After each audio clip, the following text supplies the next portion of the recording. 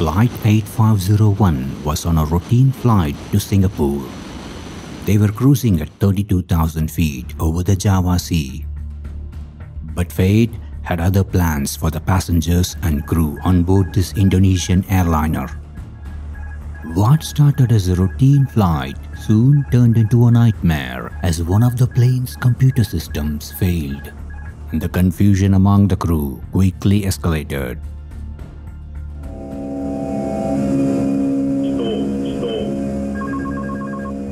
The plane entered into an aerodynamic stall and began plunging towards the Java Sea.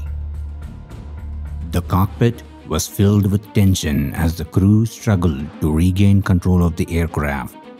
The fate of AirAsia Flight 8501 and its passengers would be forever changed as the aircraft disappeared from radar, plunging into the Java Sea. All 162 people on board were killed. How could this happen to one of the most sophisticated airplanes in the world? Join us as we study AirAsia Flight 8501, a flight that would leave a lasting impact on the aviation industry. Ladies and gentlemen, this is your captain speaking. It was just another day for AirAsia Flight 8501. A modern Airbus A320 with an experienced crew on board, scheduled to depart from Surabaya, Indonesia to Singapore. The crew consisted of the 53-year-old captain, a seasoned Indonesian pilot with over 20,500 hours of flying experience, and the first officer, a 46-year-old French pilot with over 2,250 hours of flight time. Together, they had accumulated a significant amount of experience on the Airbus A320, the very aircraft they are about to take to the skies. Their mission is simple: to fly the 156 passengers on board safely to their destination, Changi International Airport, Singapore. This flight route was not without its dangers. The route passed through a volatile region with frequent thunderstorms and heavy rain. But the weather seemed to be on their side that day. The crew was confident that they could complete the flight without any issues. If everything goes as planned, it will only take about 2 hours to get to their destination, Singapore. Today's flight will have the first officer flying the plane and the captain monitoring the instruments and performing other support duties. At 5:35 a.m., the aircraft lifts off from the Juanda International Airport and heads west on route Mike 635 towards Singapore. After 14 minutes into the flight, the plane reaches its cruising altitude of 32,000 feet. The first officer then makes a request to activate the anti-ice system as a precautionary measure to prevent any icing conditions that may occur during the flight. As a warning of anticipated turbulence ahead, the flight attendant's voice now echoes throughout the cabin, advising the passengers to fasten their seatbelts. Within minutes, the pilot's attention is drawn to a distracting notification on the aircraft's electronic centralized aircraft monitor, or ECAM. A warning chime and an alarming master caution light that illuminates the cockpit go along with the message. The ECAM is a critical system on Airbus aircraft that provides pilots with essential information about the status of the aircraft's system and engines. In the event of any malfunction, the ECAM will display the fault and may also display the appropriate steps of remedial action. The ECAM display read Auto-Flight Rudder Travel Limiter system, suggesting that both Rudder Travel Limiter units have failed. The rudder is a part of the airplane's tail that helps to control the direction the airplane is going in. It moves from side to side to help the airplane turn left or right. The Rudder Travel Limiter unit is a safety feature in an airplane that prevents the rudder from moving too much when the airplane is flying at high speeds. Sometimes, if the rudder moves too much, it can put stress on the airplane's tail section and cause damage. It's a bit like driving a car. When you're going fast, only a small movement of the steering wheel is needed to change direction. Luckily, this issue with the airplane today is not a permanent problem. It can be resolved by following the steps outlined in the ECAM. The pilots read and carried out the necessary actions instructed by the ECAM. They reset the flight augmentation computers that are responsible for controlling the Rudder Travel Limiter units. It is performed by turning off the flight augmentation computer, which are labeled as FAC1 and FAC2 push buttons on the overhead panel, and then turning them back on one by one. After performing this action, both Rudder Travel Limiter units return to normal function.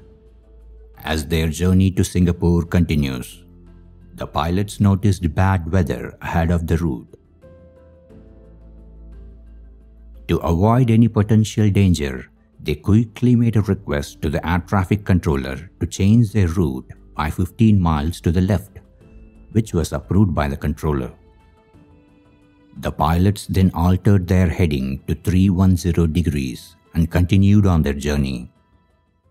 After setting into their new flight path, the pilots took some time to conduct a crew briefing.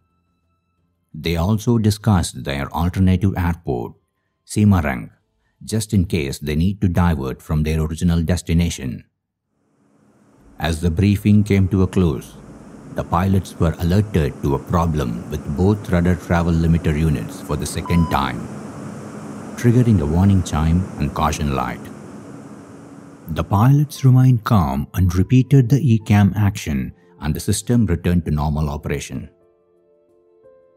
As the plane continued its journey, the pilots requested to climb to 38,000 feet to stay clear of bad weather, but was asked to stand by the Jakarta radar controller. During this critical moment, the third failure on both Rudder Travel Limiter units occurred. The pilots swiftly followed the ECAM actions, and the system returned to normal operation. But just 2 minutes later, a fourth failure occurred, triggering a loud chime and master caution light. Despite the repeated failures of the Rudder Travel Limiter units, the pilots were still able to maintain a safe flight, thanks to the availability of systems like the autopilot, autothrust, and other systems controlled by the flight augmentation computer. Nonetheless, the captain was not satisfied to simply rely on the standard ECAM actions to resolve the issue, which he believes were ineffective in resolving this repetitive fault. As the problem continued in the cockpit, the Jakarta radar controller attempted to contact the aircraft and issue clearance to climb to 34,000 feet. But the pilots never responded. They were too preoccupied with an unusual course of action, which would ultimately determine the fate of 162 souls on board. 3 days prior to this flight, the captain had encountered the same issue with the Rudder Travel Limiter while the aircraft was on the ground. Fortunately, the ground engineers were able to resolve the issue by resetting the FAC circuit breakers. This experience influenced the captain to adapt the same procedure on this flight, but this time the plane is flying over the Java Sea at 32,000 feet. The FAC1 circuit breakers are located on the overhead panel, and the FAC2 circuit breakers are behind the right pilot seat. According to the Airbus A320 Quick Reference Handbook, in-flight computer resets should only be limited to those specified in the handbook table and those specified in the procedural bulletin. Unfortunately, FAC 1 and 2 were not on either of these lists, indicating that they couldn't be reset while in flight. However, another ambiguous statement in the handbook allowed pilots to pull other computer circuit breakers as long as they are aware of the consequences. The captain's experience of resetting the FAC circuit breakers on the ground may have given him the confidence in his ability to do so in flight. However, the consequences of such action in flight were not documented by Airbus. Only Airbus could provide guidance on the potential outcomes of this action. The clock is ticking, and it's been 54 seconds since the fourth master caution alarm went off due to the repeated failures of the Rudder Travel Limiter units. The captain has taken matters into his own hands and reset the FAC-1 circuit breakers located on the overhead panel, causing a fifth master caution alarm to sound due to an electrical interruption. The captain then reset the FAC-2 circuit breakers located behind the right pilot seat, causing the sixth master caution to trigger due to FAC-1 and FAC-2 fault.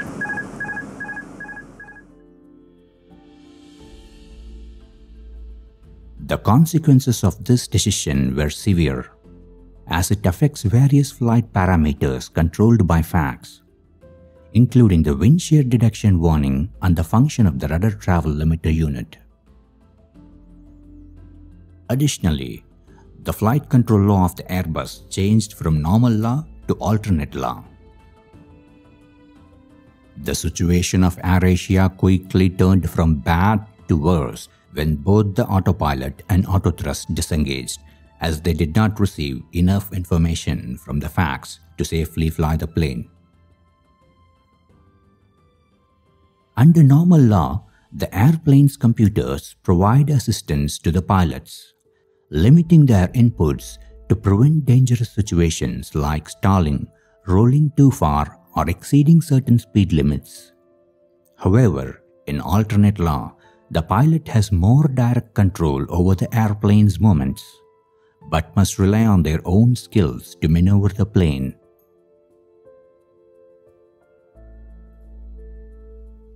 Now the pilots are forced to fly the plane manually, adding an additional layer of difficulty to an already dire situation. As the aircraft was without its flight augmentation computer, it became more vulnerable to external factors such as wind and turbulence, which could cause the rudder to swing freely and the aircraft to bank. Suddenly, the plane started to roll to the left and reached a 54-degree angle of bank. There was no pilot input or corrective action for 9 seconds. The reason for this delay is likely due to the pilot's attention being directed towards the fault message displayed in the plane's ECAM and trying to figure out what went wrong. When the first officer's attention returned to the primary flight display, he was startled to see the unusual attitude of the aircraft banking to the left. This was a critical situation and the pilots had to act quickly to regain control of the aircraft. As the first officer attempted to correct the roll by moving the side stick to the right, the bank angle reduced from 54 degrees to 9 degrees left.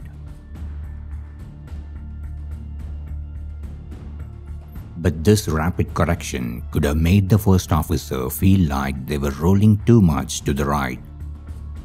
As the correction was made, the first officer kept pulling back on the side stick, causing the airplane to climb rapidly.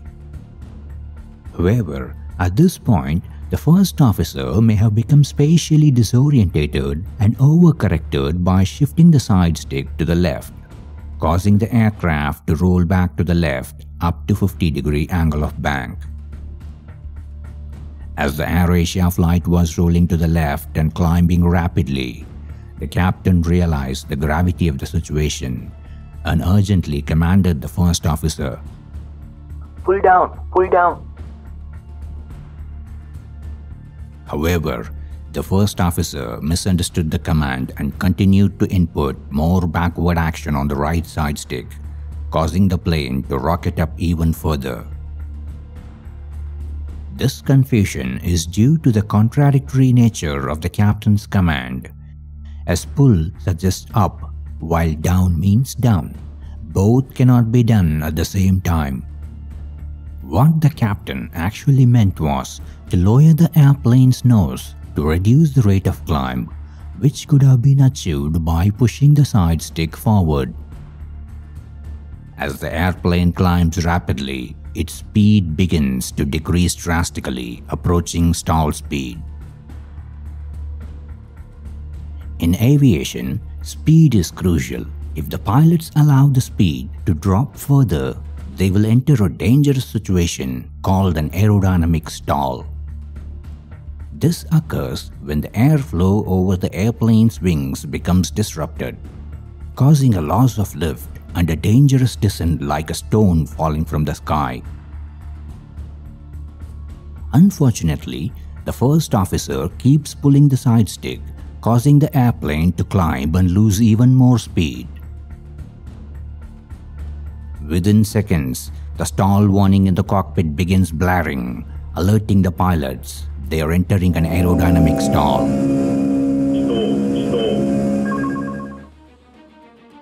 The airplane's situation worsened as the first officer continued to pull back on the side stick, causing the captain to take control and start pushing forward to save the plane. However, the standard protocol for taking over control was not followed. The captain should have announced, "I have control," and the first officer should have responded with phrase, "You have control." But in this case, the captain did not formally announce that he was taking over, leading to confusion and the first officer continuing to pull back on the side stick while the captain was pushing forward. This led to further disorientation and lack of progress in correcting the flight path. Airbus planes are not designed to be controlled by two pilots at the same time. Each pilot has their own side stick, and when both side sticks are moved simultaneously, the signals are combined algebraically. If captain moves the side stick forward and the first officer moves backward equally, the signals cancel each other out, and the airplane doesn't move up or down. It is like both pilots have equal say in what the airplane does. Nevertheless, there is a mechanism on the side stick that allows either pilot to take full control of the aircraft. The captain could have gained priority for his control input or assumed full control by completely disabling the first officer's side stick by pressing and holding the takeover push button for 40 seconds. But for some reason, he did not. Normally, if two pilots are moving the controls simultaneously, an aural warning kicks in to voice an alert message, dual input. But not today, because the more urgent ongoing stall warning message was suppressing this alert. As the aircraft continued to climb, it reaches a staggering 38,500 feet, but there was a major problem. The speed was as low as 55 knots or just over 100 km per hour. Within seconds, the plane started rolling to the left, plummeting towards the Java Sea. It was a terrifying sight made worse by the continuous blaring of the stall warning in the cockpit. Despite the urgency of the situation, both the pilots continued on with their conflicting inputs, worsening the crisis. Finally, the worst happened. The plane vanished from the Jakarta radar, plunging into the Java Sea, killing all 162 people on board. It was a heartbreaking tragedy that happened in just 4 minutes, from resetting the fact circuit breakers to the moment of collision. The National Transportation Safety Committee of Indonesia took charge of the investigation to uncover the mystery behind the crash. The maintenance record of the ill-fated Flight 8501 were scrutinized, and they revealed a staggering 23 reports of Rudder Travel Limiter issues in the year leading up to the crash. The investigation later uncovered that a cracked solder joint was to blame for the repeated failures of the Rudder Travel Limiter. Despite multiple failures of the Rudder Travel Limiters, the Airbus A320 aircraft was still capable of a safe flight due to the autopilot and other systems controlled by the FACS. However, after the fourth failure, the pilots made the decision to reset the FACS circuit breakers, causing the autopilot and autothrottle to disengage and the flight control logic to switch from normal law to alternate law.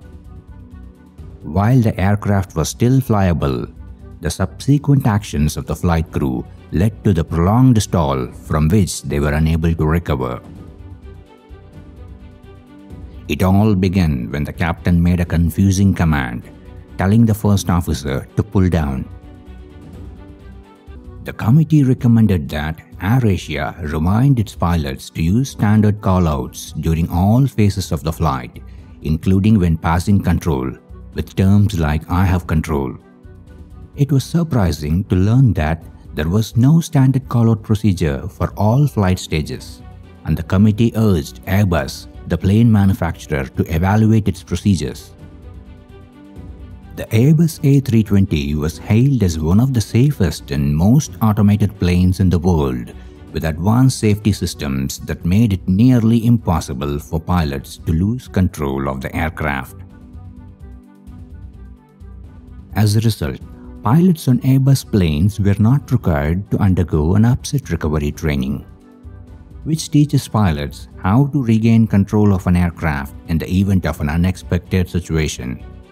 However, after a thorough investigation, the committee recommended that upset recovery training becomes mandatory for all Airbus pilots. In addition, AirAsia, the operator of the aircraft, was given several recommendations and corrective actions related to pilot training and aircraft maintenance procedures. While the tragedy of AirAsia 8501 will never be forgotten, the lessons learned from this accident have made the aviation industry stronger and more prepared to keep passengers safe.